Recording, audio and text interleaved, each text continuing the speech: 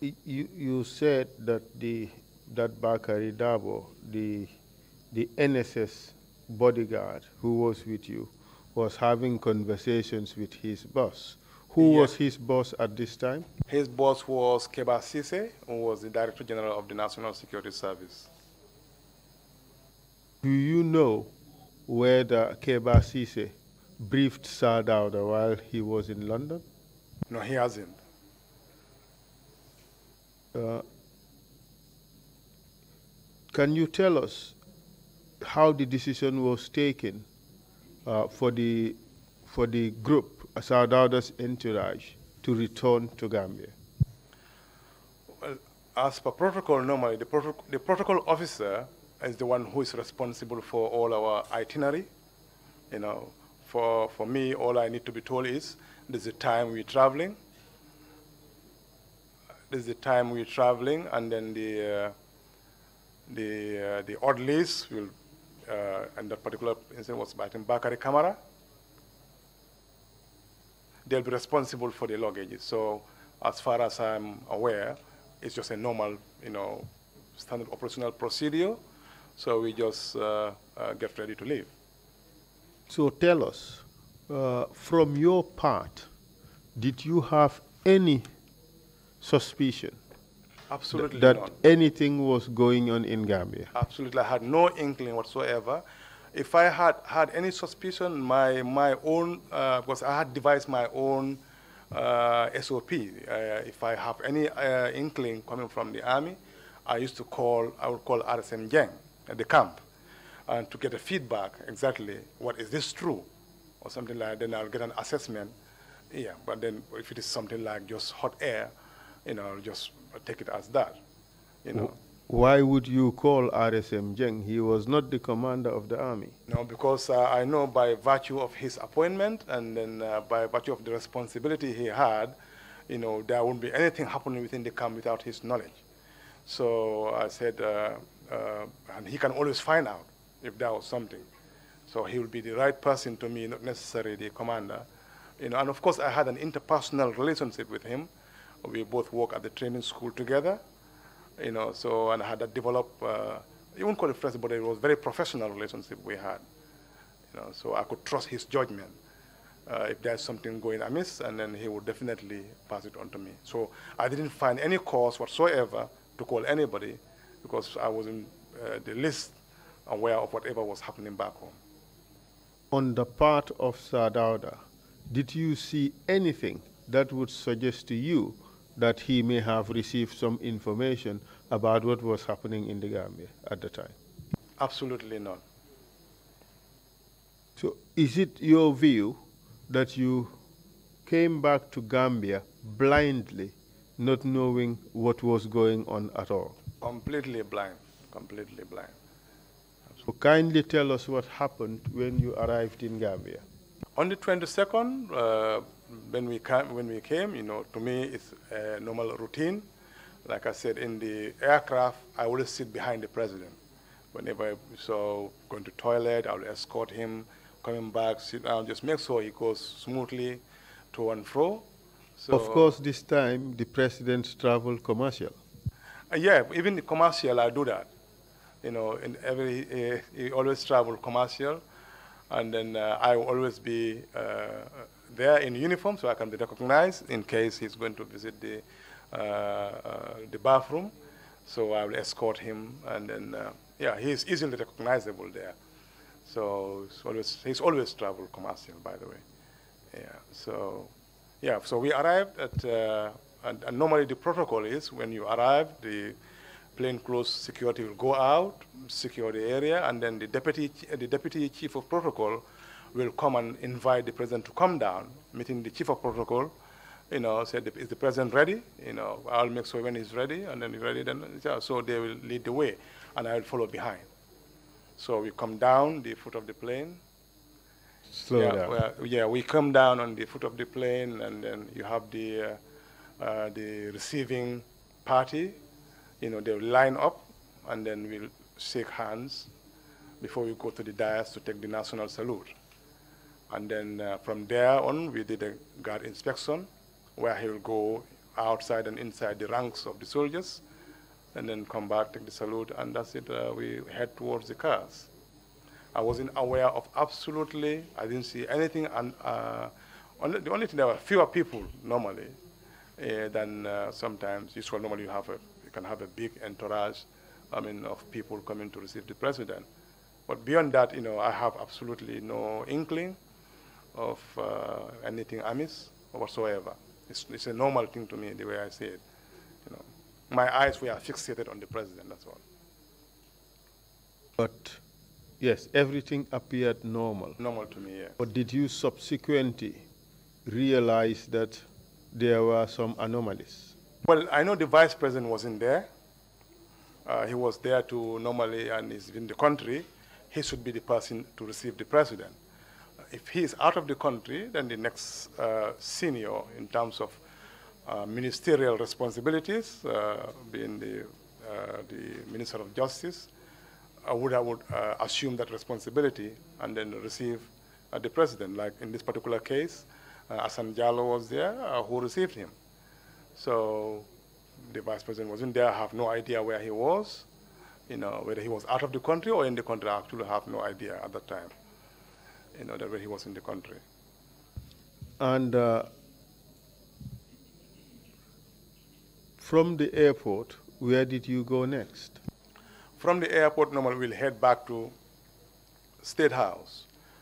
And then the protocol had always been on arrival at State House, the president will go to his drawing room, and then the vice president, who should be there to brief him about what transpired in the country, virtually handing over command control, what has happened in his absence, provide a briefing note. So this may take about half an hour to 1 hour while over they're having a tea, and then before he retires.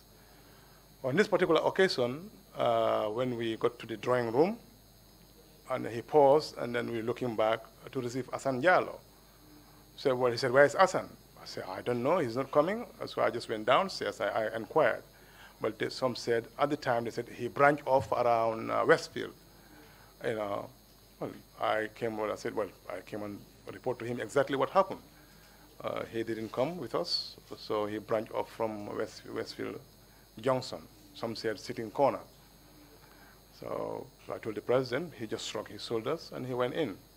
He didn't say anything? No, he didn't say anything. So you can only, I don't want to guess, maybe he didn't know his role, that particular role, whether he's been briefed properly. That's what's supposed to happen. I don't know. So. And did you remain at State House for the rest of that evening? Until everybody clears, so I headed back to my residence, which was at, next to Radio Gambia, mile 7. And while at mile 7, did you have occasion to talk to anybody? I had, I think Turo spoke to me, Turo Jaune, and then he told me about this supposed demonstration still, that they suspected Yaya Jammeh to be involved. And then he said he put his man... To be involved in what? To be leading this particular demonstration at the airport. Because that's how it was put to me from London. So I assume it's still the same demonstration and he's talking about. So he told me that, and he put his man, that is Alaji Martin, to mark him, that if he is up to anything, he will be dealt with summarily. That was... what rank was Alaji Martin at the time? I think he must have been sergeant. I'm not very sure, but must be a sergeant.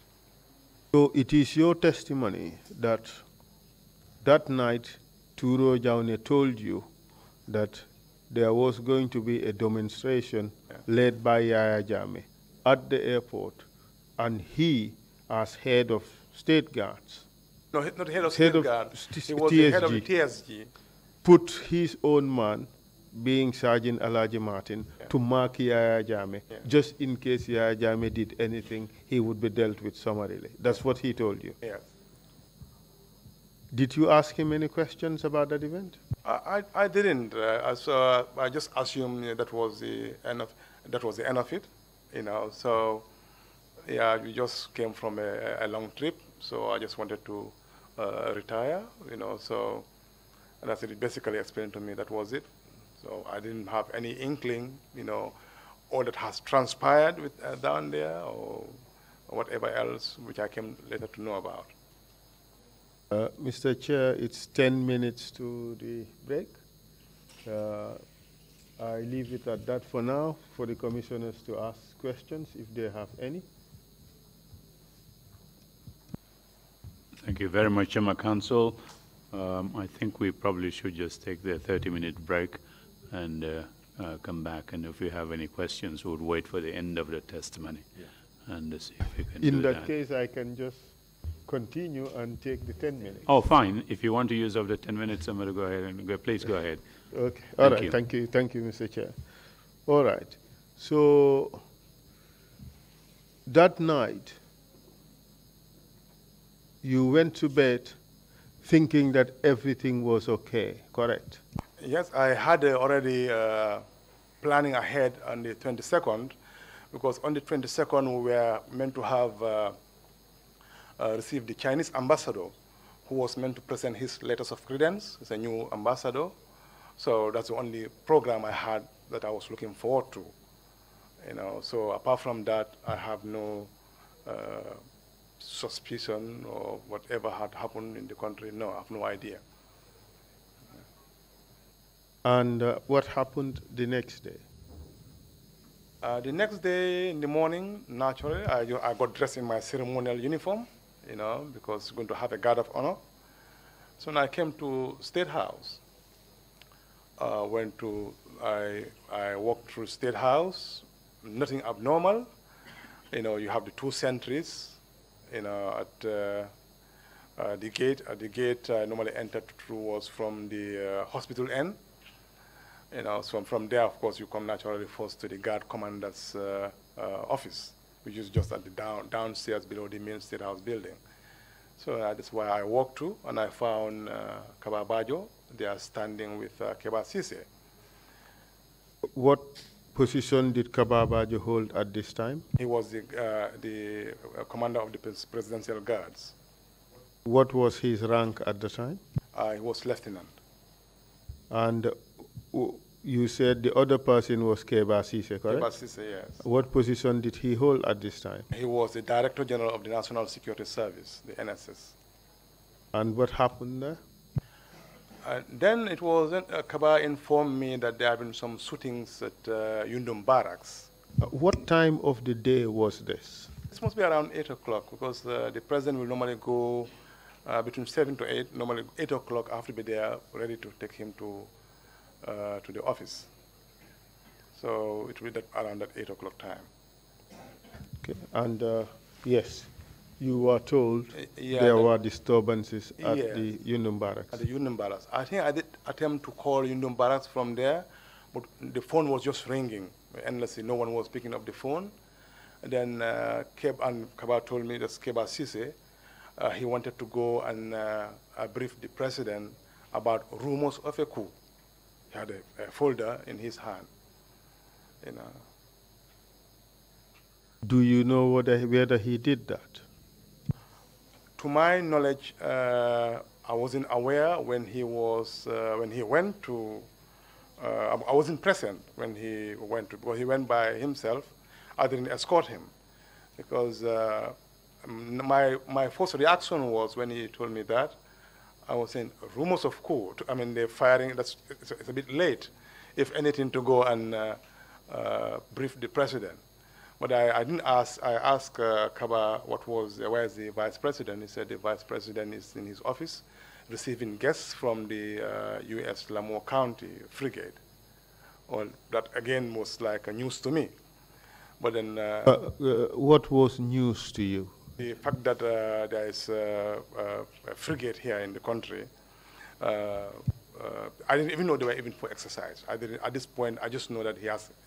The vice president has guests in his office, so he's the Minister of Defense at the same time. So a problem of this nature, I had to go to him first, if he's there, and then talk to him. Because he's the boss of my boss, if you can call it, I mean the army commander. So naturally, I went to his office straight away. Tell us what happened there. When I walked in and I said, I didn't even sit down. I just went straight to him. I could see everybody sitting around, you know, in their uniforms. And I said... Who did you see? The Vice President was there, Ambassador Winters was there, Andrew Winters, plus the... From which country? Andrew Winters was the Ambassador of United States.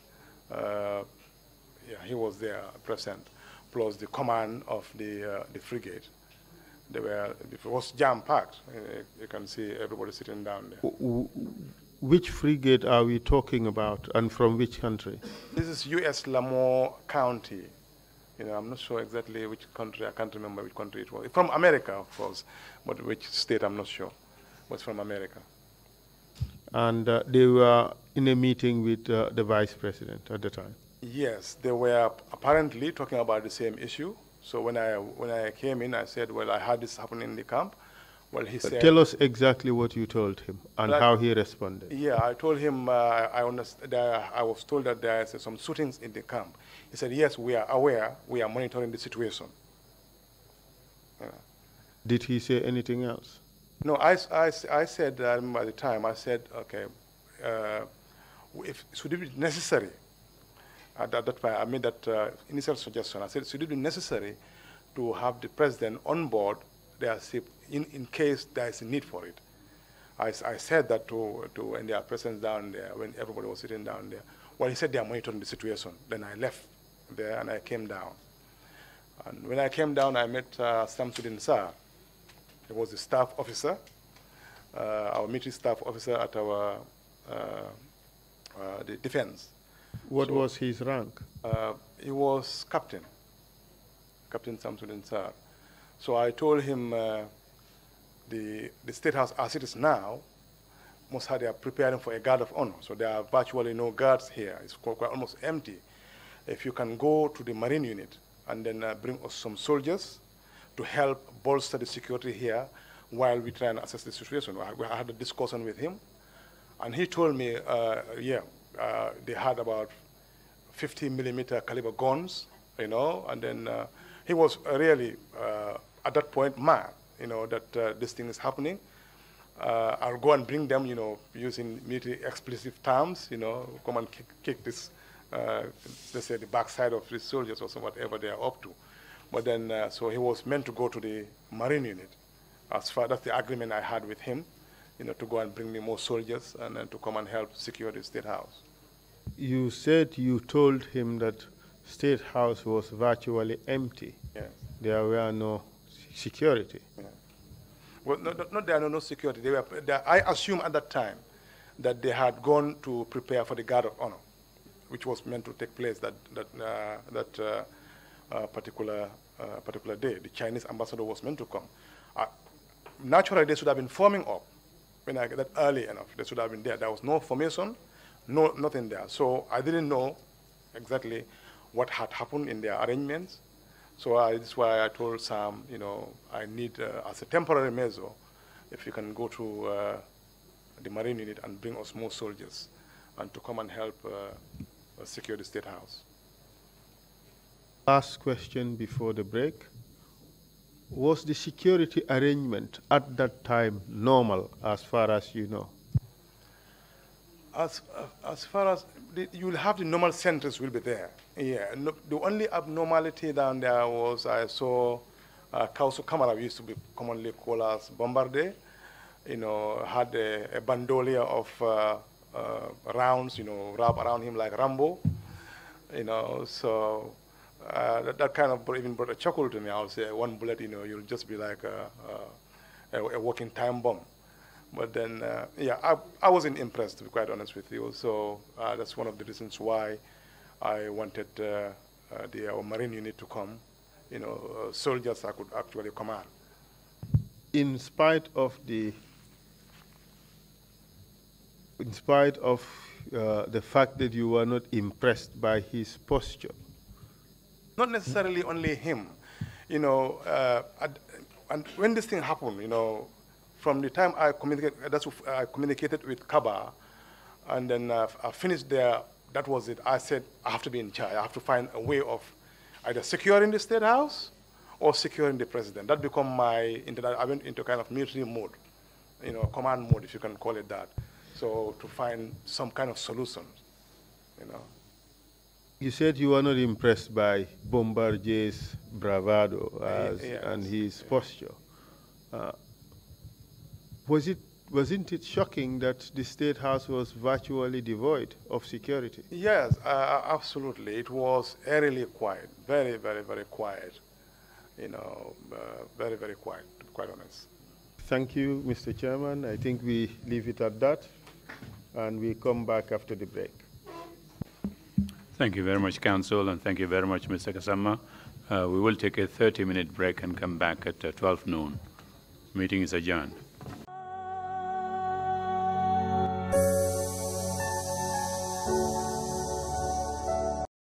Welcome back, Mr. Gassama. Are you ready to proceed? Yes, I just wanted to make some few observations I might have missed in this particular, especially whilst I was standing on the terrace of the State House. I was joined there by Momodou, who was captain. He came from Liberia at the time, and he was visiting the State House this particular morning. And then he told me, I informed him what was happening about the army apparatus, whether he's aware, but then he offered his service should he be needed. So he was at the same time he walked into the State House then, because he was just coming to the staff office, coming from Liberia. And then of course I also spoke to Basiru Jahumpa, who also found me there, and I explained to him. He was also lamenting the fact that, as in his own words, these boys are coming to destroy the country. So I thought I should make note of those things. Yes, before you proceed further, perhaps we could just try to recap what we talked about before the break, so that we could set the pace for what is to come after. Okay. You indicated that the night before you arrived from London and nothing abnormal occurred at the airport. You went to State House. Sir Dawda inquired about the Minister of Justice, who headed the receiving party, the welcoming party. And you informed him that he wasn't present. Thereafter, Sir Dawda went up to his quarters. You went home. Thereafter, you received information from Mr. Turo Jaune that there was to be a demonstration at the airport that day.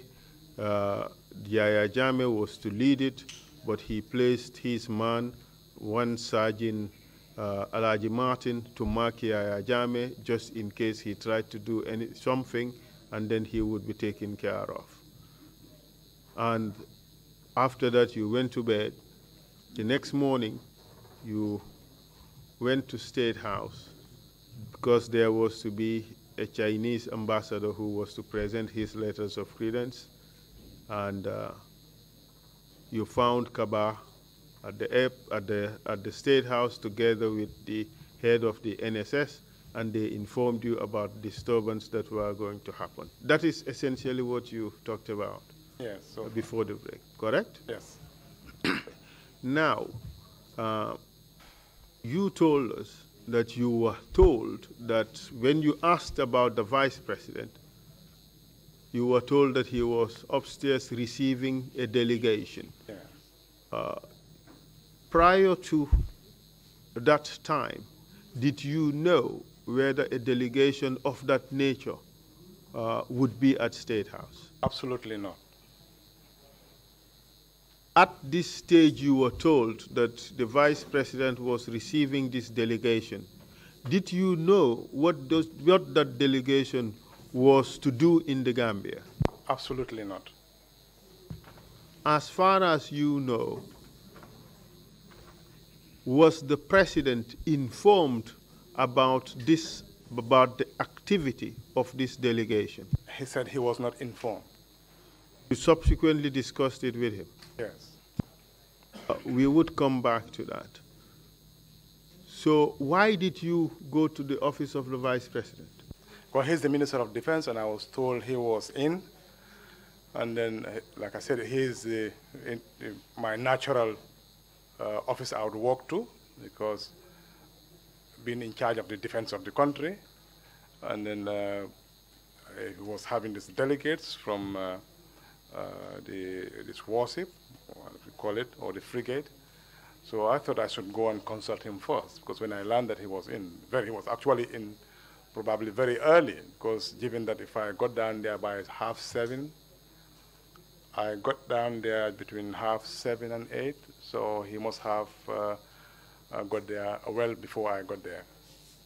So I thought I should go to him first and then seek advice, and inform him according as well, because I assumed that when I was going, I didn't even know he knew what was happening. So I was surprised that he actually is well in the picture of what was happening, as he informed me when I arrived there. Do you know how he came to know what was going on? No idea. He just told me they are monitoring the situation, so and that's it. I took his word for it. When you left the Vice President's office, where did you go after that? I was on the terrace for the time being. I think after I spoke to Samsar, then Momodou Ann, then Jahumpa, I didn't see him walk past me to go to the President's residence upstairs, which is opposite the Vice President's office. That's the current residence of the President. So I decided it's about time to go to and talk to the President, because I wanted to have a full grasp of the situation, because I know the type of person I'm working with, Sadauda, so he will ask questions. So I gather all the information I can, then I decided to go to him. On my way there, first I saw Keba Sise, the Director General of National Security, coming from that end, from the President's bedroom end, the stairs coming out. And then while I was going up the stairs, I think it's when I met the Vice President coming down. And he told me in Mandinka, ta diam wila nyin kebaye akango jata bake purungata kulunto amansong, What does that mean? It means this old man is very stubborn, trying to take him to the boat for a sanctuary, but he refused to go. I wasn't privy to that communication between him and the President. Did he say anything else? That's the only thing he said. He said, see whether you can convince him. Yeah? He gave me those instructions. See whether you can convince him. You go and talk to him and see whether you can convince him. So I said, okay, and I woke up. When I got down there, I didn't ask him whether the Vice President even spoke to you about this. I told him, sir, I understand there is some disturbance in the camp, and then there's a suggestion that we should go to the U.S. boat while we assess the situation. And he kind of frowned at me, and he said, "What for?" Well, I said, "Well, as far as the camp is concerned now, there've been shootings down there, so we don't know the situation. At this point, I have no idea even whether it's a coup or not." So we started arguing. He said, "I'm not going anywhere. I'm not going." He said he's not going anywhere. I said, "Okay." I sat on his bed. There was a bedside phone. I called the Yundum barracks. It was ringing the whole time, just like at Kaba's office. I couldn't get anybody on the phone. So I decided to call Colonel Akoji, who was the acting army commander. So acting army commander told me, well, there are some disturbance at the camp, and he said, I think he mentioned Mamad Cham with him there, so that's the situation at the moment. At around what time was this? I am not sure. It's usually between 8 and 9, around that time, around 9 o'clock or so. So when he informed me, so I passed the message to him. I said, "Sir, then I tried to start to rationalize with him that, there is no guard in the State House at the moment because they're preparing for a guard of honor. it will be better if we can have a safe place while we assess the situation. He said, I'm not going anywhere, you know.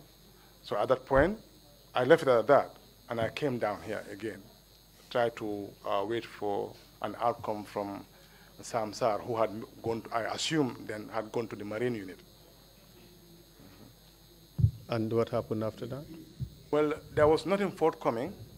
You know, I decided to then now getting information that, no, before I got the information, I came back again for the second time, and I spoke to him, and it's the same result. Again, I called. You spoke to who? Sadauda again. The same result, that he's not going. I said, okay, let me call Colonel Akoji again. But this time, Colonel Akoji informed me, his message was very specific. He said, Gassama, I think there's a coup going underway. And then he started narrating to me the installations or barracks taken by the soldiers. Tell us what he said. Yeah, he was saying they've taken Yundim Barracks, Bonto, I don't know, the telecoms station down there, and they've taken Fajara Barracks, and they've taken Radio Gambia, and now they are at the bridge. You know, that's one second time I went down there. So definitely that tells me exactly what is coming on the way. So I told the president this time, I said, look, sir, exactly what he told me, I relayed his message, that they believe it is a coup. And then this is what the soldiers are involved in. And then I told him the names, like he told me, the officers who went down there. At that point in time, his message was, some of these officers said they are not part of it. Who told you that? Colonel Akoji, when I spoke to him. So he told me they said. Which officers did he mention to you? I think he mentioned Wilson was there. And then I can remember Wilson and Mamad Cham at that time, who were with him, you know, and at his house, at his residence. And his suggestion to you was that these officers informed him that they were not part of the coup. He said they made their way to him, indicating that they don't want to take part in this particular, whatever these people are up to, well, the coup. So he said that. And I informed, did Colonel Akoji told you at the time, did he tell you at the time? Yes, he did. Who was involved in the coup? No, he didn't. He didn't. He didn't give me any names. At that time, I had no idea who and who has been involved in what. He didn't give me a single name. He just called them soldiers. You know, he didn't even say like officers or so. He just said soldiers. At the time he used. Apart from the briefing that you gave to Sadauda, do you know whether any other person has given him a similar briefing? I cannot say whether when Keba Sise went up, whether he actually got to the house or whether the vice president actually got to him, because I wasn't there when they were, what they claimed to have, what actually did not Keba Sise, but the vice president claimed to have communicated to him the idea of going to the board, which of course later on he was denied categorically. That never happened. Who denied that? Sadauda. Tell us what he said. He said he was, at no point did the vice president come to tell him that he should go to the board.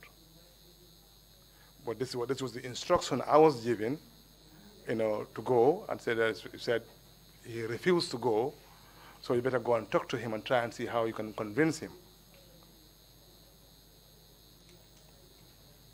That's the first point of departure in terms of the communication. You know. So the second time you went to Sadauda, you told him that this looks like a coup. They have come up to the bridge. What was his reaction this time? Still, in fact, I think he sat down at that point. He just said, let them come and get me. You know, I'm not going anywhere. I haven't done anything wrong. He said, they can come and get me. So it was like resigned to his fate, whatever was going to happen. Well, at that point, I said, you know, his safety is my responsibility. If he's not going to move, I have to find another way for him to move. Was it really your responsibility? You were just his ADC. You were not responsible for his security in the normal scheme of things. Throughout this thing, at no point did I see the guard commander, I would say, make any effort, to either suggest a way of, improving the security within the State House, or this is the action plan. So completely, from the office, I lost track of him. Completely, to be quite honest with you, I lost track of him. Track of who? The commander of the Presidential Guard. Who was that? Yeah, Kababajo. I didn't know where he was, what he was doing, what he was communicating. I have no idea. So I felt I was on my own at that particular time. So I felt it's my responsibility then, like a military soldier, a military officer, I have to take responsibility and find a solution to this, a temporary solution. That was my belief at the time, as suggested by the Vice President. At this stage, where were the plainclothes officers and the bodyguards? Nobody around. When I was moving, I haven't seen anybody around. They could be downstairs somewhere, or they could be with Kababajo. I didn't see anywhere, nobody. When I was going up, I went there alone, coming down alone, all by myself. What happened after you informed Sadauda? Yeah. The second time? When he said he's not going, I just veered from his house. I went straight to Lady Chilel's house. I briefed her exactly what the situation is. Tell us what you told her. Well, I told her about the disturbance in the camp, and now our plan is now to take them to the boat, where it will be safe. I didn't even tell him that the president refused to go. So I thought if I could get them to the cars, which were laid down by the vice president, arranged with the U.S. ambassador, because they already laid their vehicles down, ready to depart, if and when the president decides to come down. So I said, well, the best way to go about this, get the family out first, all the kids, because nobody was expecting anything, and all the family and the grandchildren were all around.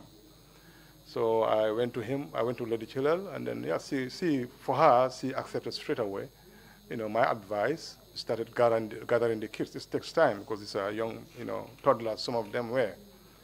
So. Do you know what he told the kids? Lady Chilel, I think they were told, they weren't even told that they were going to the boat. I think they told them they were going to somewhere in one of their families around half their area. They didn't tell them that they are going to the boat. So, but hastily, in fact, I was trying to make them haste so that they can park whatever they can and get to the cars. Why did you do that? Because I thought then what I was, it's like you're thinking on your feet. If I can get the family out to the cars first, then if I come to the president, I'll be able to convince him this time, and at least, for the sake of his family, like I did eventually, we should go and be somewhere safe at the moment while we assess the situation, as suggested by the vice president. And what did you do after informing Lady Chilel about going to the boat? They all came down. It took a while to bring all of them down to the cars, that were laid downstairs and ready to depart. And like I said, whilst I was going downstairs, I met the chief driver, Pamalan Jaju, and he said, Gassama, you cannot use a state car. I said, why? He said, they will recognize us. So I just laughed and then passed by him. I said, don't you worry, we're not using your car. So because already then the American ambassador's car was lined up for the president to use that. Do you recall what time of the day it was? This must be between 10 and 11, around that, because at that time the soldiers were at the bridge. They were at the bridge already. Whatever was happening at the bridge, I had no idea, but I know that they came that far. So this is why I had to haste and try to move them out of a State House and to the boat. At this stage, did you see the IGP, the then IGP, Pasal Lajang, at State House? No, I couldn't remember seeing him, no. The permanent secretary, Minister of Defense, no, did you see him at the airport? They could all be inside his office, like when I came in, there were so many. My focus was only when I went to Sehus office. Straight away, I just walked straight to him. Everybody was sitting next in the sofas, so it's him I addressed straight away, and then I didn't even have to sit down. And then when he said they're monitoring everything, I walked out, so I couldn't tell who and who was sitting down with him there. You arrived at State House around 7:30 to 8. Yeah, between 7:30 to 8. Yeah, between 8. You said, as at the time the vehicles were parked downstairs, waiting for Lady Chilel and the children to come down. Not exactly at that time. The time they were parked. Hear out the question first.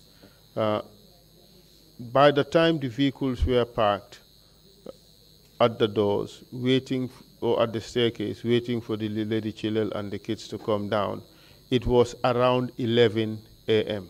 That's what you said, correct? About that, I can't be able to say the exact timing, but I can only go by the events as they were going, because this was exactly at the time the soldiers were at Denton Bridge. And it's your guess that it was around 11, correct? Around, yeah, between 10 and 11, around that time. Between the first time you saw Kababajo, around 7:30 to 8, and this period you call 11 or around 11 a.m., did you see him again in between? No, I didn't see him. That's why I said I didn't know what he was up to, what he was arranging, what he was organizing. I didn't know, I had no idea. How about Langtombong Tamba? Did you see him there at all? No, I haven't seen him. I think it's only Kaba I saw and I spoke to at the moment. So after you went down and you met the driver, the chief driver of the president, and he told you what he said, and you responded that no, you're not going to use his vehicles, what happened afterwards? Yeah, then the family were, at the first place, I don't know who even actually arranged the convoy, the vehicle. I wasn't involved in when they were laying, parking, ready to leave. You know, all I know is I was trying to get them. So by the time they came out, these vehicles were already down on the ready to go. You know, I assumed that the vice president, having given me that instruction, had already gone and did that preparation. Whether Kaba was involved in arranging that one, I had no idea. You know, but eventually he was able to join us before we left State House at that point. How long did it take for Lady Chilel and the children to come down after you informed them? I would say it took quite a while, you know, because these are families. We cannot just rush them like that. So about 20 to half an hour, because when they are all on board, that's when I went back to talk to Sadara again. What did you tell him this time around? When I told him again, I have got the same answer. He's not going. He's not dressed. Tell us what you told him, and then what he responded. Yeah, when I told him, we have to go. These people are the soldiers are at the bridge now, and for your own security, we have to go. He said he's not going. He was only wearing a singlet, you know, this how do you call it, perforated singlet he was wearing. He wasn't even dressed. And then he was resigned to his fate, sitting down. Then I started to rationalize with him. I said, your family, for the sake of your family, they are all in the car now, waiting for you. We cannot put them at risk. You know, it's better. It's not. I told him, you are not leaving State House. It's just that we cannot defend it as it is now. The best option now is to go to the frigate whilst we assess the situation. You know, it was only at that point, and then he accepted to come. So I had to give him time, you know, to get dressed, and then we leave. Did he pack any belongings? No, he didn't pack any belongings. Just I can't remember him taking anything. Only got dressed. That's all. Briefcase, documents, nothing? Nothing I can remember of that nature. I can't remember. And what happened after that, after he got dressed? Well, we went to the cars, and we got into the ambassador's, he used the ambassador's car, and then we left the convoy. Who was in the convoy, how long it was, I had no idea. All I knew is we were just heading towards In which car did you ride? With him in the ambassador's car. How about the ambassador? He was there in the car as well, yeah. The three of you and the driver? Yeah. You tell us the route you took to go to the frigate. I think we went by, now I forgot this, Bokul or, I don't know, Hagan. I can't remember exactly. We passed by the police station and going towards the ferry crossing, the ferry terminal end to go to Ports Authority. Which part of the police station? The custom end of police headquarters or the standard chartered end of police headquarters? I would say standard chartered end around that particular end. I can't be very specific about this particular route, but I thought we passed through there because we passed through, I can remember definitely the terminal, and then we went straight to the boat. And tell us what happened when you arrived there. Yeah, when we arrived there, the entire family were taken to the lower deck of the boat. Then he stayed on the upper deck. There was a room for him where he was with the vice president and then Bibi Dabo. At what stage did Mr. Bibi Dabo arrive? Or join the group? He somehow, I don't know, by his own account, he was meant to go to a marine unit. He was told to go to marine unit. I think whether the Inspector General of Police or the Vice President told them to go to the marine unit where all the ministers should report. But then when he saw the convoy coming, his car somehow joined the convoy. You know, it was not as pre-planned, like he was meant to join us. So he saw the convoy, so he joined the convoy. Do you have anything to show who went to the boat? I have a list of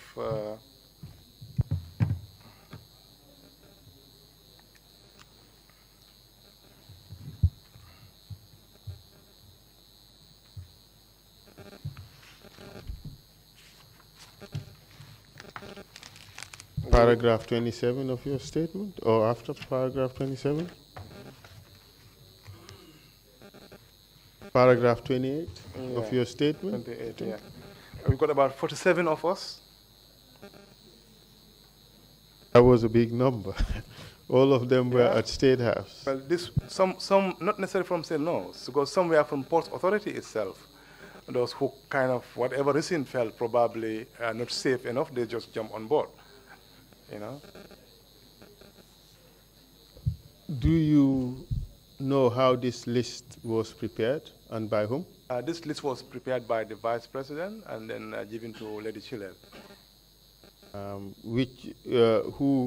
Can you tell us the name of the Vice President then? Sehu Sabali was the Vice President then. He prepared this list while on board, and then Lady Chilel is still keeping this list. I see that the list is typed.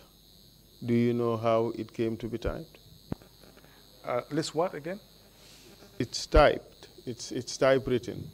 It's not handwritten. Oh, no, I'm not sure how when it was typed, but then this is how it was given to me when I called Lady Chilel, who still had a copy of this with her. Can you read out the names of the people who went on board?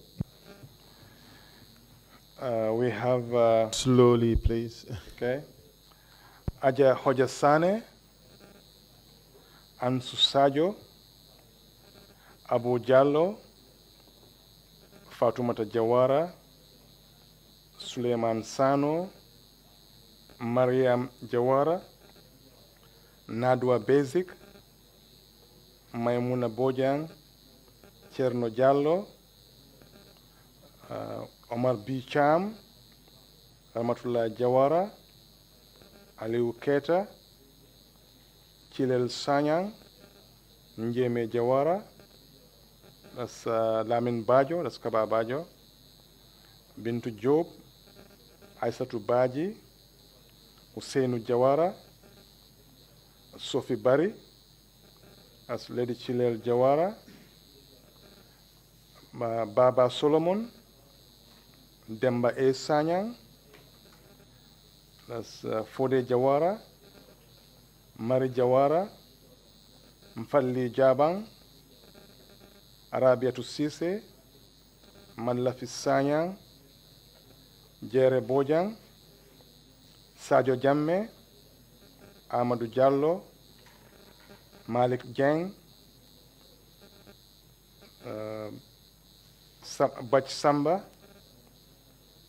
Ibrahima Sonko, Alaji Jaite, Pasal Lajang, Sadauda Jawara, Chilel Jawara, Ibu Ondur, Abduba, and Sumanandau, His Excellency Sadauda K. Jawara, Lady Chilel Jawara, Bakari Dabo, Honorable, Cherno Jata, Captain Momodou Gassama, Sehu Sabali H.E., Nasisa Jawara. Thank you very much, Mr. Gassama.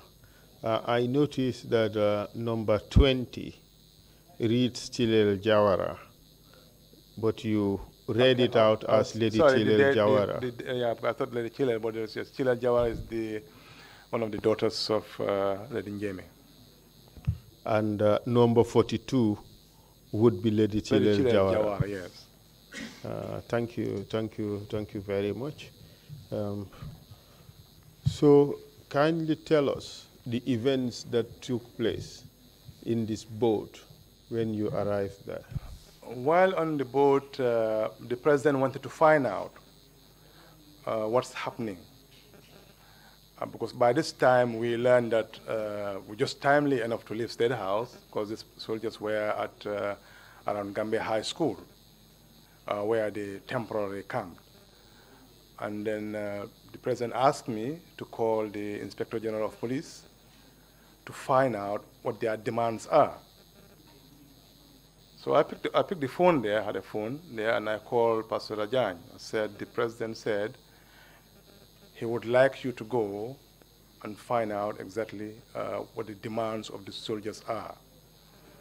Because up to this stage, it's still assumed to him it's a demonstration, like it happened before. So Pastor Rajang said his exact words, I don't know Gassama, just stay put. So I relayed that message, and then Bibi Dabo sitting next to me was fuming with anger. That would be kind of response coming from the commander of the force. He said, what? I said, well, that's what he said. He said, stay put, I don't know. So I left it at that. Did you inform Pastor Lajang that you were on the boat? Okay, he knows already we are on the boat. Do you know how he knew you were on the boat? Now that, first with the benefit, and now he informed me, he was the first informed by the vice president that he is taking the president to the boat, which he advised against.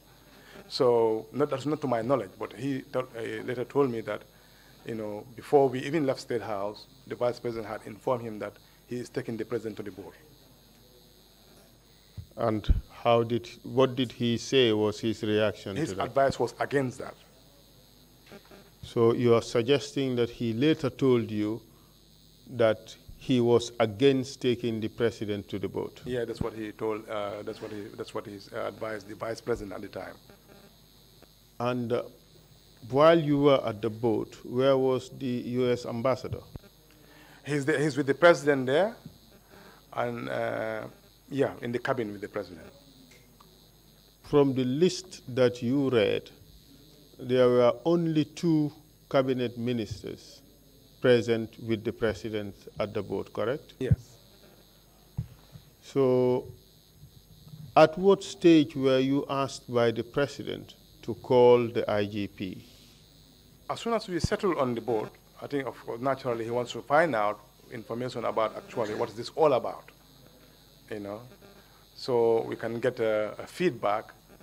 We already got a feedback. I'm not sure how the Kaba informed me that they are at, because so many things were happening at the same time, try to find more information. At that point, I had spoken to Samsar again but this time he was at Radio Gambia. You know, somebody gave me the number, I think it must be Kaba again. I spoke to Samsar, and then he described to me how the soldiers were advancing to Banjul, how armed they were. What time of the day was this? We're still in the mornings, you know, before I would say around 11 or between 11 and 12, around that time. Did Samsar tell you what he was doing at Radio Gambia? I didn't know how he got there. I didn't know Did how he got tell there. you what he was doing there? No, he didn't. Were you surprised by that? I was surprised because I didn't know what transpired between going to Marine to get me support and then ending up at Radio Gambia. Whatever transpired then, I didn't know at the time. At this stage, was a coup announced, as far as you know? No, I had no announcement of a coup at that point. It was still in the morning, you said? It was still in the morning, yes. All right. And what happened after that? You had spoken to IGP. He asked you to stay put. You spoke to SAR. He told you that he was at Radio Gambia. What happened after that? Then they requested, I think it was the board commander of the board, I can't remember the name, but that I speak to the tactical commander. You know, so I sat down with him, with Bajo in attendance, and I gave him a breakdown of how the size of our army, how we are deployed throughout the country. And I told him by my appreciation, the way they are moving and the positions they are claimed to have captured, to me it will indicate that there are less than 40 soldiers advancing towards Banjul. So I told him that this situation we can deal with them. So, and at this stage, you have not yet left the port? No, we haven't left the port yet. So we had that discussion. He must have relayed this thing to the ambassador because, of course, he has to get authorization. So I spoke to him. I was in this particular briefing room talking to him when I had, not a commotion, but then I think Pastor Lajan came on board. You know, no, I would rather say they had already agreed, because I told him during the briefing the best vantage point to be observing this would be opposite the State House. So if the board could leave where they are, and then we go and anchor opposite the State House, so they'll be able to monitor whatever is happening down there. So they already started their drills of releasing the boat, I mean the frigate off the harbor when Pastor Lajani was brought in. So I saw him being kind of handcuffed with his jacket worn halfway backwards with his hand behind his back. And then they asked me, they didn't know him. The American soldiers holding him, they were bringing him to the president's cabin. So I said, no, that man is the IGP, the Inspector General of Police. Yeah, so they went in with him to the cabin. I didn't follow them there. So I stayed with the tactical commander. What happened afterwards? Well, whatever happened to Pastor Lajan, I didn't know at that time, until by his later account. And you had made a suggestion that the best vantage point would be to anchor opposite State House. Yes, we left. I understand he wanted to leave, but then they said no. This was my understanding at that point from the Americans. Who wanted to leave? Pastor Lajan, because having delivered his message, this was my understanding that he wanted to leave. They told him no, already they left the harbor, so they cannot go back. But this was completely contrary to what he told me later happened, transpired. What did he say transpired? He said as soon as he walked into the cabin. Go ahead. He was told that by the president that, oh, you are the leader.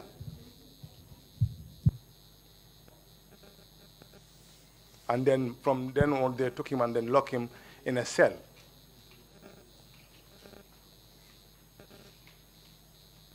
And then what happened? That's all he said? For me, I didn't see him again until when, I think the following day in the evening. So I assume that he is with the people downstairs in the lower deck. So I didn't actually know about this particular incident. I had no idea he was locked in a cell because he's been accused of a leader. So I found it a bit odd that the president, who didn't know about the coup until that morning, been briefed and didn't even believe it was a coup, for him to walk in straight away, sitting with the vice president, and for the president to say, you are the leader. Where did he get that information from? If that is actually what has transpired by his own statement. Did you discuss this with Sadauda at any point? No, I didn't. Because I learned this not that long ago, but not at the point of when I Sadauda at no point mentioned that particular incident to me. But your testimony is that since Pasalajan walked on board and you saw him being brought by the Americans, you didn't see him again until the following day. Yes. So after the boat left port, you saw Pasalajan walk in. What happened after that? No, we left. Now the boat went around, as initially suggested. We went to opposite State House, not far from, like one thing also the commander told me, that they had about 71 Marines on board. And then they have amphibious landing tanks. The whole idea was if they can come down there and they can surround the State House and force these people to lay down their arms. Because I told him whatever they had is stronger than our entire army together. So that was the rationale behind going around that particular opposite State House where they could land. I mean, if they release the tanks, they'll be able to surround State House, whoever is there, by force, and force them to lay their arms. They can stop this, whatever was happening at State House. At this stage, it seems that the discussion you had with the Americans was for them to intervene and stop the coup. Yes. Yeah. Please carry on. And they believe that they can. Do you know whether Sadauda discussed this prospect with the Americans? He was informed about it, yes. Do you know whether he made a request to the Americans? No, I don't think we made that particular request to the Americans. We had that discussion, and then it must have transpired because I spoke to the commander. So naturally, I expect him to talk to the ambassador, who would have given the go-ahead for this particular maneuver to take place, because he is the de facto, U.S. president on board, representing whatever. So he'll be the one giving the command. So he would have informed. But I wasn't with the president, so I was with them. And then, so whatever transpired between him informing the president, or whether the president make a personal request, I won't be aware of that. Okay, the vessel left port. Yeah, so we were there opposite State House. Through their binoculars, we can see virtually everybody in State House.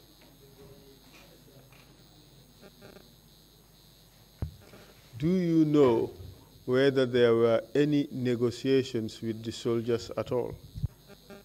Not at that point when we went opposite the State House. At this moment, we were just trying to ascertain exactly the situation in State House.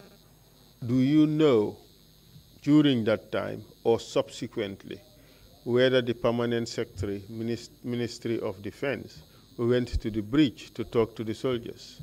I have no idea what was happening on the ground.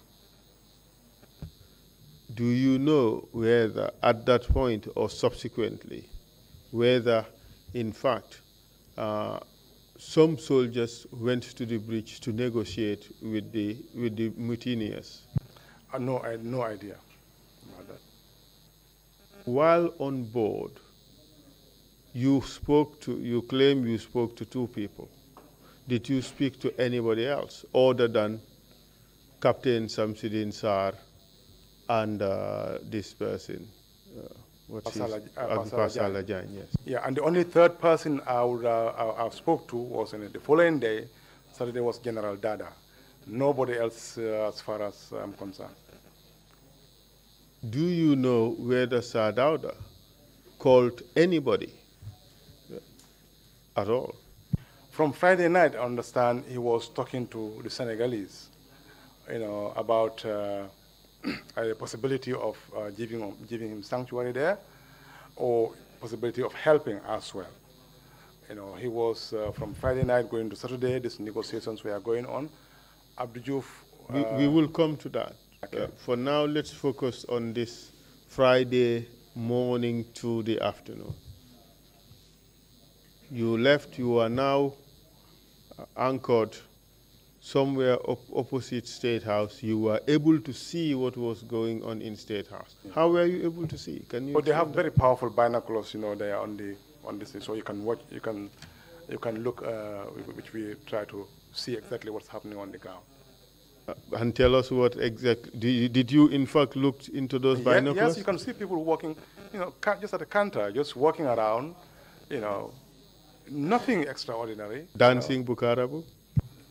Well, not necessary to that level, but then, in police uniform, in all kind of mixtures, working on the ground. So there was no order to it. I didn't invent that. That was the testimony that when they went in there, somewhere dancing Bukarabu. So I didn't invent that. I heard that too. He was dancing on the president's bed. I heard that too as well. Yeah. And for how long were you anchored facing State House? We were there about for, I think, the second day. That's when. Until the second day? Until the second day, yes. While you were there, you were watching soldiers moving up and down. Can you tell us what was going on inside the boat? From my own perspective, I thought the purpose of coming down there was for this amphibious thing to land. So why it is not happening, I wasn't sure. So I was going up and down to find out, if there's any movement there. So I went, one of those going up, I saw the American ambassador talking and on the phone. As soon as he saw me approach, he stopped talking. Okay, that kind of felt odd to me. So I went downstairs. Just a few seconds, I walked back up again. I approached him, he stopped talking. At that point, I was like suspicious of anything that will delay the whole action of soldiers being deployed that they had on board. So I went to the president straight away. I said, look, sir, I don't trust the American ambassador. He said, why? I said, well, I explained to him what happened.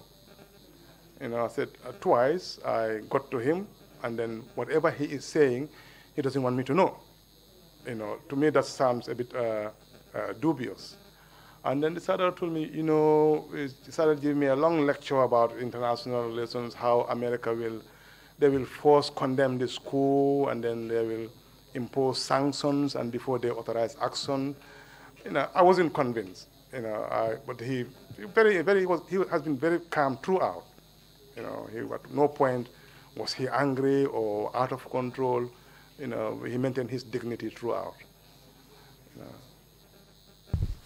Do you know what discussions took place among the cabinet ministers who were present at the time? I'm not aware of any discussion that actually took place in between them. Like I said, I've been moving, from point A to point B, try to see what's happening. The main purpose of our deployment in that particular area.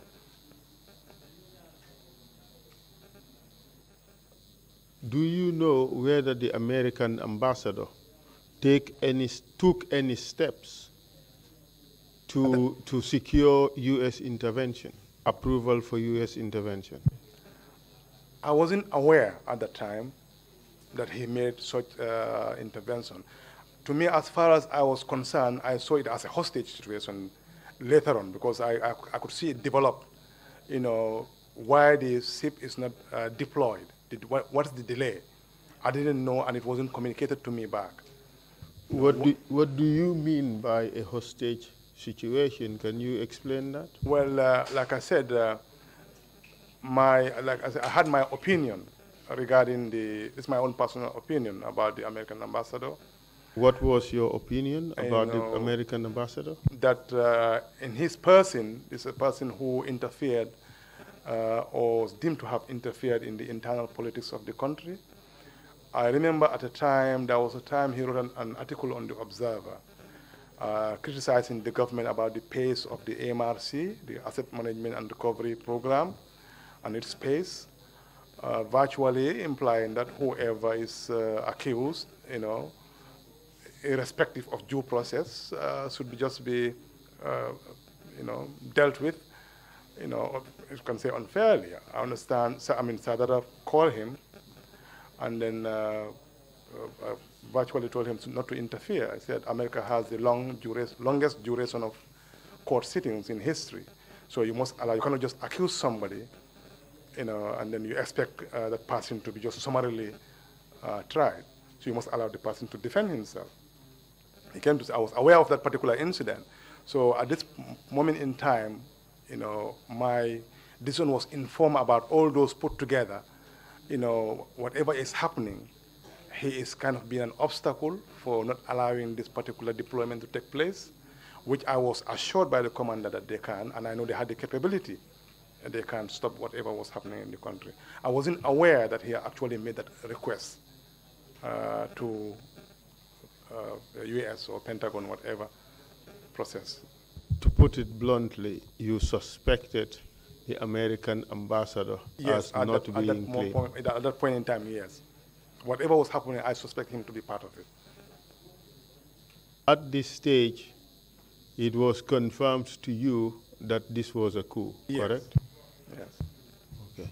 So, and what happened afterwards? After you spoke to Sir Dawda and he gave you this, what you called an unconvincing lecture as to how Americans would deal with this particular situation. Not that I doubt what he explained, but then being a soldier, my instinct where, here is an opportunity to nip this in the bud now. So I couldn't understand. Of course, I am green when it comes to international protocols or relations. I don't know anything. I didn't question his rationalization of the situation. But I thought, at the bare minimum, not to fight, but if you can surround it and wait for others to come. Not necessarily wait for others to come before we come down. And this was actually my understanding of the situation before we got opposite State House. And the fact that it's taken that long, the longer it takes, the more I begin to lose hope. So, of course, by the time the boat arrived opposite State House, soldiers were already at State House. They were already at State House, yes. So you could see them going up and down. Yes. From what you saw, how organized were they? Very disorganized. I didn't see any organization at all. You can see people walking across. I can't even remember seeing people with like gun-toting or, brandishing their guns. No, people just walking, It's a kind of a very confused situation, if you can call that. But I don't see like soldiers particularly guarding heavily everywhere in kind of no order to the system. I thought that was the time, for the to the landing to happen, and then we could have nipped it in the bud then, there and then. Do you know what steps Americans, whether the commander of the American vessel took any steps to prepare for deployment in the event that he received an order? Well, I understand later, of course, they were opening the belly of, because we're going to see that we are on board, kind of threateningly opening the belly and then closing, kind of as a kind of a scare tactics. That wasn't the idea, but then it still did scare the soldiers anyway. But I cannot see that I'm on board. But this was later on I came to learn of this particular maneuver or tactics they were using. How do you know it scared the soldiers? Well, they made a request that they don't want the boat close enough to State House. They want us to go more inwards in the sea. Tell us what happened later on in the day, up to the evening. The following day, Saturday? For the following day. In the the afternoon and the evening, what happened, if any? No, I know we had the communication line, but that was the following day. But that particular evening, I'm not sure exactly anything significant happened. Do you know whether Sadauda was able to talk to any of the neighboring countries, any president in the neighboring Friday countries night, on that day? Yes. Yeah, from Friday night, they started negotiating about the possibility of going to Senegal, you know, as a refugee or to give us sanctuary there, you know, from Friday night. And I understand that was refused by the Senegalese. But the Gambia had for the longest time enjoyed a defense pact with Senegal. Yes. Did Sadauda make a request for Senegalese intervention as far as you know? Not when I was present, of course. I came to learn this later, and this one was turned down. At this point, I just want to bring, if I can bring, just to compare exactly from some of the statements I had here. I thought it's relevant. I found the Senegalese position, why I found the Senegalese position a bit odd. It's been narrated here by Mohamed Cham that when he spoke to the Senegalese General One, they were at the border at the time. They came to help the Gambia by his own chest thumping or bragging, as I would want to term it. Okay. Yes. Or by his own explanation that he stopped them because he told them that they had about 330,000 Senegalese here. If they do, he cannot guarantee their safety. At the same time, reminding them of what happened in 1981. Now, this is Senegal coming to help. Now, if somebody's that prepared to come to help, within 24 hours, the mere fact of receiving you and they refuse, I found it a bit odd. I was saying, then something sinister to me, to my mind, must have been offered. Because you don't want to help somebody with your troops, putting their lives in line to help the country. Next minute, you will refuse to, even refuse that, to receive that person in your country. I found that really very odd. Mr. Gassama, I understand the point that you're trying to raise. Yes. I do not want us to engage in a No, polemic. I thought this way. I just thought at this particular point it's relevant just for food for thought, and then yes, people to think about. obviously there can be lots of explanations. I know. It is possible that Mr. Cham referred to a conversation with General One. We don't even know whether General One had already made a decision that Senegal would come and help. This is just a conversation he claims to have had with General One. Whether it is true or not, or the extent or content of the conversation is neither here nor there. But the important point you make is that Senegal, from the highest authorities, we are not interested in helping at all. Is that the statement you want to make? Yes. Regardless of anything else we have. They don't want to see Jawara in Sadauda and his delegates in Senegal. What exactly was it Sadauda was asking for from Senegal? Can you tell us? Well, thanks, because my understanding, of course, the U.S. wanted the boat to return, and they want Sadauda to come off the boat at some point. And then the only place they can go to, next door neighbors, is Senegal. So that's what they asked for, you know, initially as a sanctuary. So it had, to my understanding, is later on, it had to take the U.S. government from there, and then the U.S. embassy in Dakar, by the intervention of Ambassador Winters, appealing to these both institutions to prevail on Senegal, at least to accept receiving Sadauda in Senegal. And then they laid down their conditions. You know.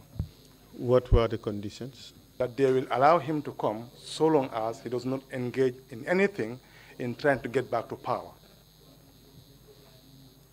At what stage did this happen? Was it while you were still anchored facing State House, or was it after you departed the state house area? It began from Friday night. It was an ongoing process. Friday night going to Saturday and then Sunday, before they finally accepted, come to an agreement. It was an ongoing process. So you're telling us that it took a minimum of 3 days to convince Senegal to accept Jassa Dauda and his entourage? Yes. So, okay, let's take it then gradually, step by step. You said while you were anchored there, word was received from the soldiers requesting that the vessel be moved away from facing State House. Yeah. That's what you said, right? Yes. Okay, what happened after that information, that request was received? Yeah, we moved back towards up till about around opposite Cape Point end, around Cape Point where the boat anchored. We stopped around that end, but we moved. Again, this confirmed my suspicion at that time. I said, whatever is happening is being aided by the American ambassador at the time. That was just a suspicion? That's just a suspicion. That is just a theory? Yeah, my theory by my own thinking, yes, at the time. And in fact, the American ambassador also has his own theory? Yes. And you must have read about that theory? Yes. And he blamed other people in government for organizing the coup? Yes. That suggested, it's self-serving, but it suggested that the Americans were blindsided, they didn't know anything. They, in his own words, we've been hard. Yes. So what I'm trying to drive at here is that there are several theories. Absolutely. And unless there is special investigations about that, it will be difficult to know the truth about what exactly happened. I believe this commission can establish that. Well, the commission would not necessarily devote its time to that. I mean, its mandate is to find out and investigate the human rights violations that occurred from July 22nd onwards. What we are doing here is trying to get a contextual information, background information as to what happened. Obviously, all these things are interesting, and the Commission is indulging you and hearing you on that. But one may see it as a red herring. I'm not going to really belabor that point. But it suffices to say that there are lots of theories as to who was involved and who was not involved. Yes. Okay, but the bottom line remains that ultimately the coup makers announced themselves, correct? Yeah. And who were they? Edward Singate, to me, virtually was in charge. He's the one I saw as being, he's the one communicating with Sadauda. So at that moment in time, yeah, Jammeh didn't feature that much as somebody who will be in charge of, at least from what we were getting. So it was Edward Singate who was communicating with Sadauda on the board. So I took him to be the leader then. At what stage did he first communicate with Sadauda? This was on a Saturday, around 5 in the evening, when they established communication, and then he had communication through the frigate with Sadauda. Were you present during that communication? I was present briefly, not throughout the entirety of the communication. At the initial beginning of when their demand was that Sadauda can come back, as Edward was talking. He was talking, being very respectful. Were they making a demand, or were they responding to a demand? No, well, they were through the communication. Of course, it's a two-way route. Was saying that, sir, you can come back as an elder statesman, but nothing will happen to you. Sadauda was saying that you can go back to the barracks. I promise you that, absolutely you will all be forgiven. Nothing will happen to them. So he was kind of pleading with them to go back to the barracks. For how long did that conversation take place? It wasn't long, 10, 15 minutes, not long. They were toing and froing, so it wasn't that long. And what was the outcome? Well, it was a deadlock. They wouldn't, Sadara would not come on those terms. He was insisting that they must go back to barracks. And he promised them that, absolutely, they'll all be forgiven, whatever they've done, but then they must go back to barracks. Correct me if I'm wrong. At this stage, Sir Dawda still harbored hopes or expectations that he could come back to Gambia as president. Yeah, he could persuade them to go back, that probably they don't know what they're doing, so they should go back to barracks. Yeah. And then he promised them that kind of immunity, nothing will happen to them. Who was present during this conversation? I don't know. I remember Bibi Dabo was there, but I can't remember the vice president. Who else was present? The U.S. ambassador was there. The commander of the ship? Yes, was there as well, yeah. But the commander went because during their conversation with Peter, and then I remember he made a remark that, this boy is sharp, because of the accent. So who was he referring to when he said? He was referring to Edward Singate. I just told him that his mom is British. Anyway, what do you expect?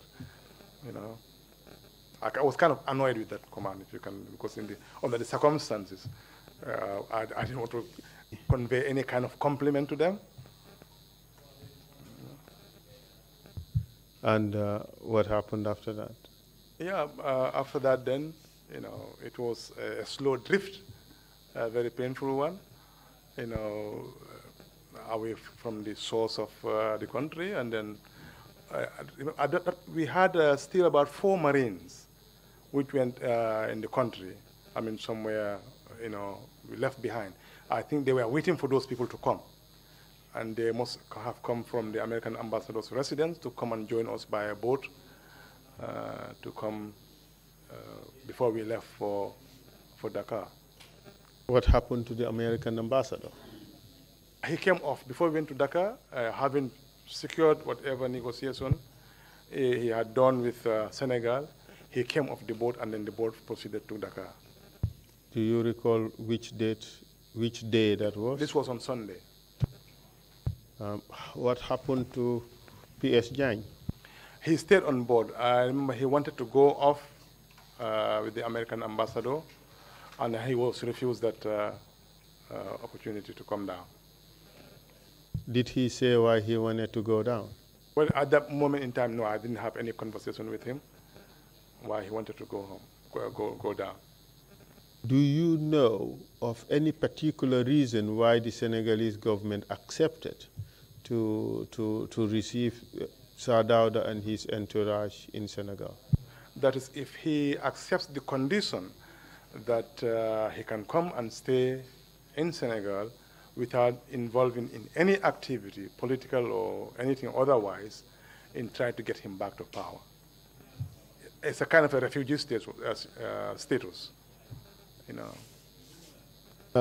What do you say to the suggestion that the Americans insisted on going to Senegal regardless of the lack of approval, simply because they had somebody on board who was sick and needed immediate medical assistance? To me, at that time, I thought it was a ploy, to get us down. Once they get down there, the negotiation, that's how I saw it at the time, because I wasn't privy to other information. So when they said there was a soldier sick, I didn't even know it was a heart patient. I thought, now here again, they're trying to find a way, an excuse to dump us in Senegal. So you still had this conspiracy theory in your head? Yes, I still had this conspiracy,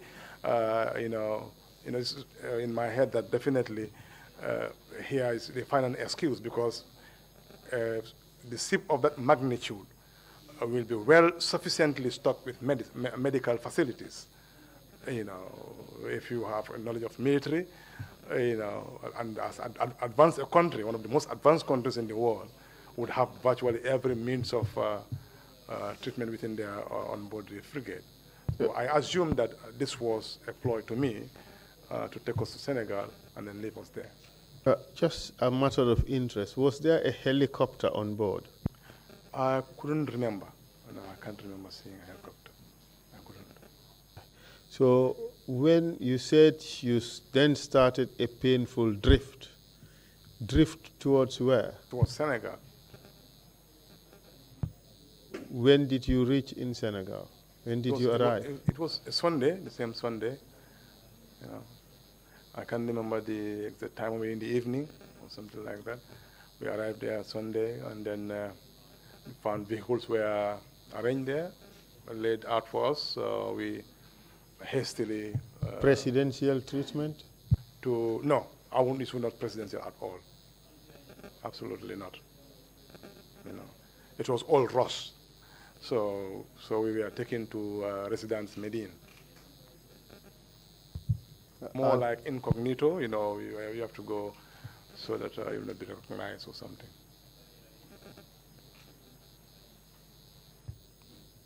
So while you were on board, did you at any time talk to the leadership of the army? I spoke to General Dada on that was the second day. And I called him just to find. Then I think we all realized that we can now. Many people were making calls from their mobile phones, so I had a bit of life left in my battery. So I called him, and then he said the boys. His exact time was the boys, meaning the soldiers.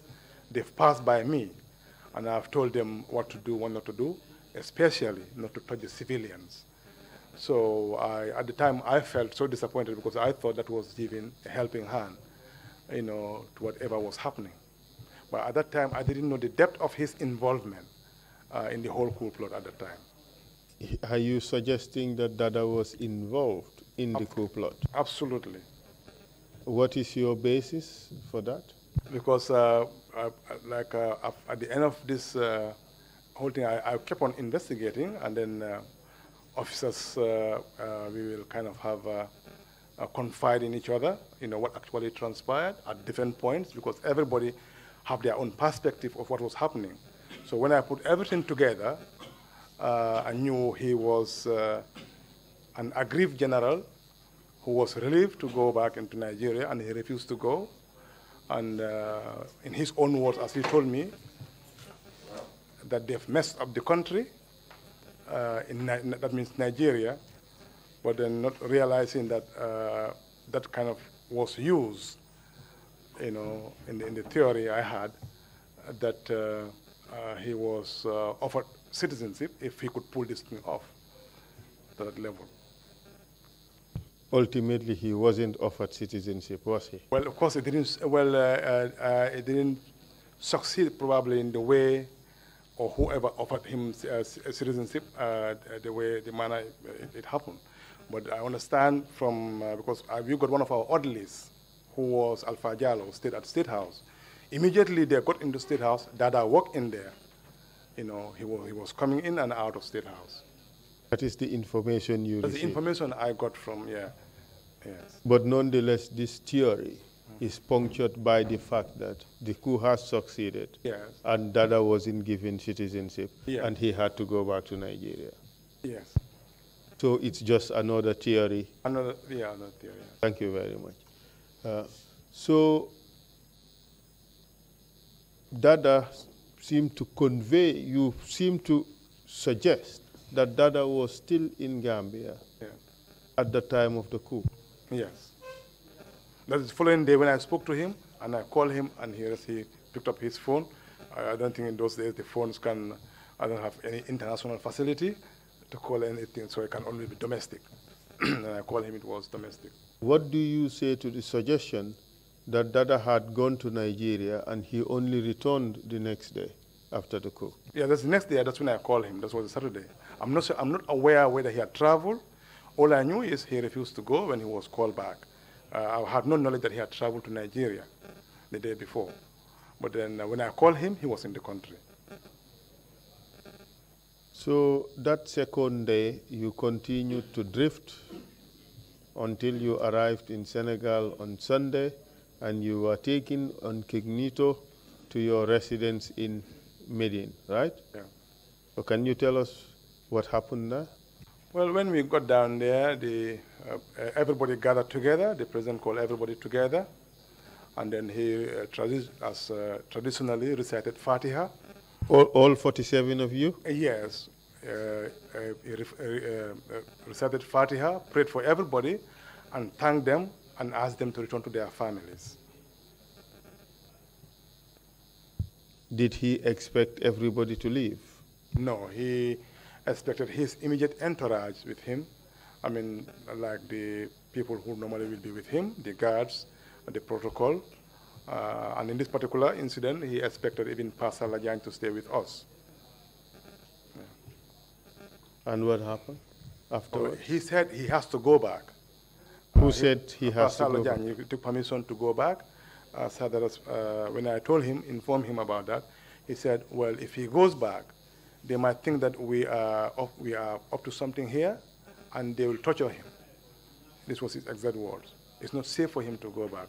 Well, I said, he said he wants to go back. He's a commander of the force. Well, they said if that is the case, he insists on going, and they say he can go. But then he will advise against that. Advise against that? The president, yes.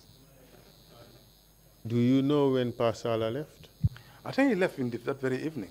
The following day, he was back to his office.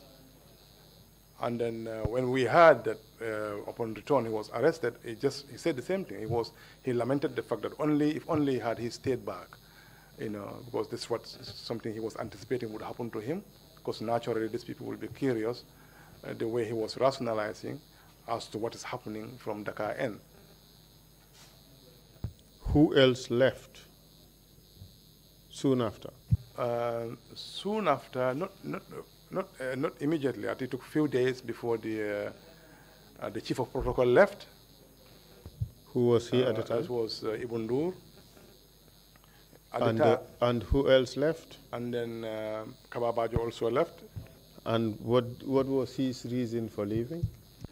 I don't know. I had two versions of it. What he told me, and I understand he told the president that his dad had a stroke and is ill, and then he had to go back basically to look after his dad.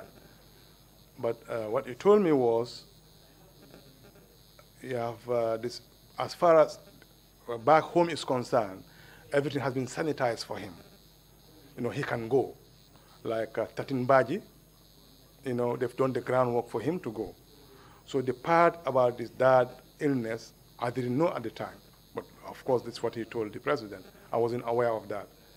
So when he said he was going, I said, as far as I'm concerned, I am staying with the president.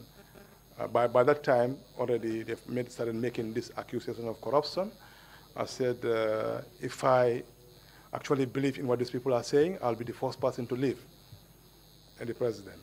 I said, but whatever they're labeling against him, and I know the type of person we're serving. I said, I'm not going. And the vice president and the minister of finance, they also decided to stay. He was with us for a while. Yes, he was with us for a while. Who was with you for a while? So you said the vice president? Say that again. Okay, the vice president stayed. Yes, he stayed. He was staying at Hotel Taranga. Again? He was staying at Hotel Taranga. We were staying at we were staying at Residence Medine. And he stayed until you left for England? Yes, he was with us throughout until we left for England, yes. We want to know the relationships and the situation as it obtains there during this period, relationships. What was it like? Between who and who? The president and the members of his entourage. I didn't see anything untoward between them. Basically, it happens to be in an area where my brothers were born, and I had my siblings. It's not far from the residence. My stepmom, Musukeba Sonko, my auntie, my mom's elder sister, they are of the same mother, was living there. My mom wasn't there at the time, but she was. So this is where we would go for food. You know, she would be cooking for us, you know, throughout our stay down there. So every day, you know, we'll go and then bring food. And they will come normally. We'll have meetings to take stock of what has happened. And sometimes we will have Mustafa Anyas, the foreign minister, you know, coming to brief them whether any action or any action from the Senegalese government side, until they arrange, we arrange a trip to go and visit Abdou Diouf. Let's talk about first the meetings that you had to take stock about what happened. What can you tell us about those meetings? Well, it's about the, at that moment in time, you know, as far as my role is concerned, you know, let's say security-wise, because I still differ, if you can call it that. They can have their tete-a-tete. I won't get involved in that. So, like, I'm still more professional as a soldier now. I would tend to, when they are talking there, they're having their meetings, I won't take part in that. So I'll be more like looking after the family side of this, because I become like, you know, multiple roles, you know, try to calm down the situation, make sure everybody is at ease, you know. So when they are there, it will be him and maybe three of them talking, you know, but I'm not privy Who are to the other any two? particular discussion in between them. Who were the other two? You said three of them yeah, usually the vice talking. president, and Bibi Dabo were there, and Sadauda, and then the chief of protocol was there as well. Mr. Chairman, it's 5 minutes to the lunch break. So you may have the floor to ask questions if you so choose. Thank you very much, Council, for that. When if any commissioner has got any question to ask, Commissioner Carr, you have the floor.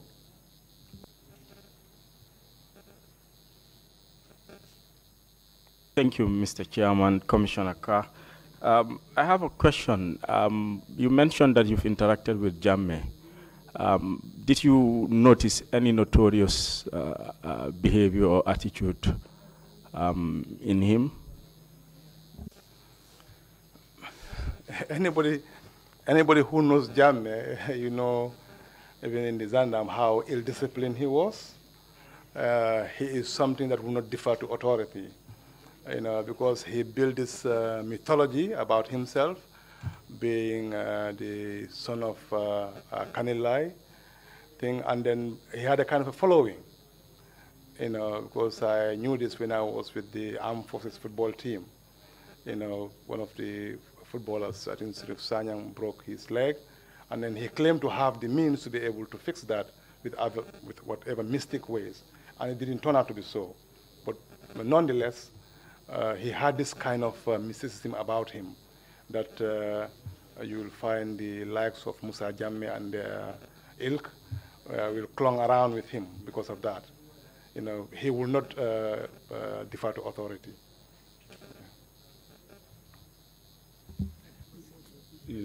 Thank you very much, Deputy Chair. Thank you. When you were reading out the list, an important member of the household was not named. This was Lady Njeme. Where was she? She was in, I think she was in UK. She wasn't in the country by then. Yeah. Thank you. Commissioner Kinte. Commissioner Kinte, this is a great experience for all of us, all Gambians, that Yaya's emergence was a result of negligence, because there were enough indicators that this man needed to have been tamed well before the occurrences. So that's one lesson we have learned, that he succeeded because a lot of people, the institution was negligent, the individuals in the play, most of them were negligent, and they took a lot of things for granted. And the gentleman well, I wouldn't call him a gentleman, but the bully had to take advantage of that to take up and mess us all this way. It's seriously regrettable. What are your points? My point is, as some people might have alluded to it here, Yaya didn't have the capacity, to sort and organize this thing. He was a tool. This is my theory, and then as my subsequent colleagues will come to confirm. Because of it, that daring audacity, he was used along with others. That's my theory. So involving some senior officers as well, because the conspiracy, as far as I'm concerned, is deeper than that. But the fact that he had the audacity, and then along with his, it was to me an error of judgment by his command, and they could have reined him in earlier, with all the chances they had. If a soldier is disciplined, there is no way you can cover it, and then in whatever kind of loyalty you have, your loyalty first and foremost should be to the constitution of the country. I mean, you are here to defend the constitution. So it should not look about any personal relationship as far as that's concerned, especially if it's a threat to the country. Yeah. But then, yeah. Commissioner Carr, you have a question? Or? Sorry. Something I wanted to ask, but it escaped me for one reason or the other. I have a second question. From my understanding of your testimony, you said that the Americans, well, that was your own interpretation. For one reason or the other, we are in support of the coup, if I got you right. But of course, if I can qualify that, that was at the time. Okay. Yeah, but subsequently, of course, I came to know better. Oh. But at the time, there is no way of me, without any sufficient information available to me, I made those judgments. Up to the time we went to Hayward's Heath, we sat down, we started to recap exactly with Hadauda how events went through one by one. And then everything seemed odd. Here is a U.S. boat, that came to the country. You are the commander-in-chief, you didn't know about it. There is an exercise, you didn't know about it. This exercise was meant to take place in Mandinari. Last minute, it was changed to be an assault on Banjul, giving the soldiers chance to attack Banjul. He didn't know about it, And I was told to remove him in State House as the instruction given to me. He refuted that form. So this set of circumstances, I came to know later. I just have a follow-up, because you also mentioned that at some point they wanted him back. They wanted Jawara back, if I got you right? Yes, but only as an elder statesman. Oh, okay, thank you. Yeah. Bishop Oduko, you wanted the floor? Yes. Please go ahead. Thank you, Chairman. Mr. Momodou Lamin Gassama, on the morning of July 22nd, when you went to work and you had these rumors, you went to the Vice President, who was then the Minister of Defense, to brief him on the matter. And then he told you already that they heard about it and they were working to contain the situation. And monitoring. They were monitoring the situation. Yeah. You met the American ambassador and the commander of the American frigate.